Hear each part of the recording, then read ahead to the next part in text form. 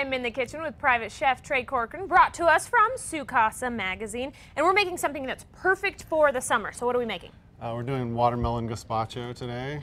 Yeah. Pretty much all foraged from the farmer's market in Santa Fe. Perfect. So walk me through the ingredients that you have.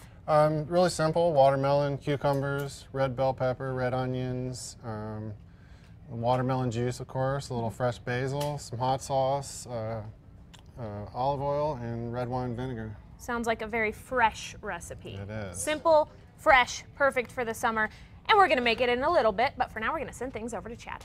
Kitchen with private chef Trey Corkern, brought to us by Su Casa magazine, and we're making a watermelon gazpacho. Yes, delicious. Sounds So delicious. you've already gotten busy cutting up the ingredients here. Tell us what we've got in the blender here, or the food processor. We got the cucumbers, tomatoes, red bell peppers, red onions, and some of the basil in there. So we're going to spin this up. It's super easy. This is a great thing to do during the summer. I mean, nice and cool. We're actually doing it for the dinner Sunday night. So Okay, which we'll talk about here in just a second. So is this thing ready to give a spin? yeah, let's see if I go ahead and get you just go ahead and throw all this stuff except for the olive oil. So tell me what I'm putting there. in here. So What you is got a little this? red wine vinegar there. Red wine vinegar. Some good crystal hot sauce. That's what we use in Louisiana, that good crystal. Oh, really? Okay. Okay. And what do we got here? Mixture of A little spices. sea salt, a little smoked paprika just for a little kicker, and a little black pepper. And then let's put that in the watermelon juice there. So how much are we putting in? About a cup of watermelon? About a cup, yeah, and I'll just strain that through a fine strainer. Now, do you actually cut up and put chunks of watermelon in there, or just the juice?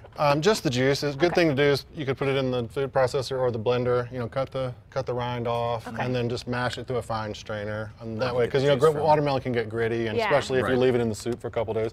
So just go ahead and turn that on, and maybe just pulse it a little bit.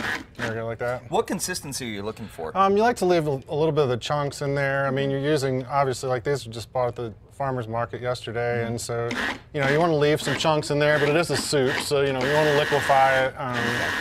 And then what we want to do is stream this olive oil in there, and we'll just give it a little bit of emulsification. So just do that, and I'll keep it on for you.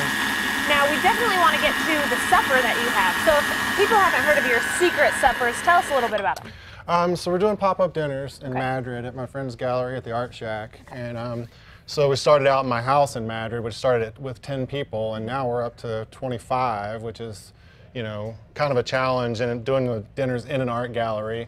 But we've really worked out a system over there. My friend Sabine is doing the wine pairings, and then she's also showing people new art, and we're trying to coordinate the art openings with the dinners, and so it's really been kind of. So if somebody wants to check out one of these dinners, how do they do that?